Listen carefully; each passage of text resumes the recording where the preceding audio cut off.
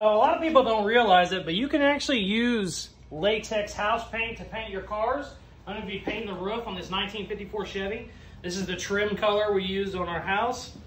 And we're going to go ahead, load this up, and start rolling it on. It rolls on pretty thick. This needs mixed up a little bit better. It rolls on pretty thick, but it really does cover well. So this is the brand I'm using if anybody wants to see it. Now let's get to rolling.